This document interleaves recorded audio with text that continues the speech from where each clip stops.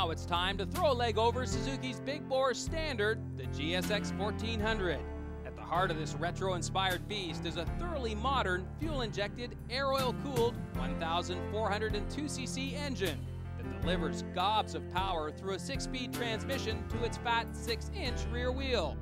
Meanwhile, up front you'll find a 46mm cartridge fork boasting dual discs and aluminum 6-piston caliper brakes.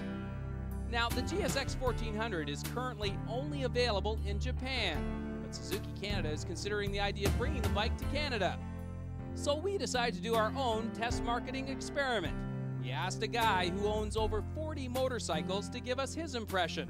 And here's what Ed Viancourt had to say after a day in the saddle.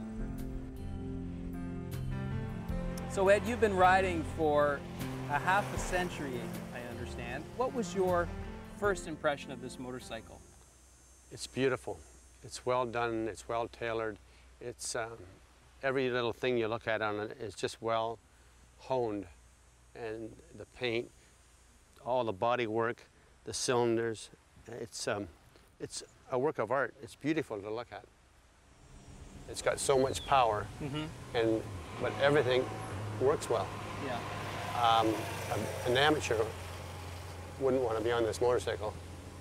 It's got that kind of power that you can get in a lot of trouble in a hurry. You have to understand motorcycling at a good level. Did you notice, I mean, even though we had 1400 cc's, the clutch was like featherly light? Clutch, say that? Excellent. And even it's very, very hot today too, and I never heard the fan come on once, and I did double check to see if it come on, so it must be a good cooling bike with a big oil cooler it has on the front. Yeah. What about the way it stops? It stops on a dynamic change, front and back right. Right. I found it was a really nice riding position for me. I found the same. The seat, I was amazed. It was an excellent seat, and I would never pay to change this seat. So for somebody that wants a well-rounded out type of muscle bike and not a long-distance tour, this would certainly be the bike. And if you want power like you've never had it, this is certainly it. What did you think of the sound of the bike? It seemed awful quiet to me. It's whisper quiet. Yeah. I can't fault this motorcycle. Like I say, it's a fraction heavy, but that's the price you got to pay for a big displacement with that kind of power.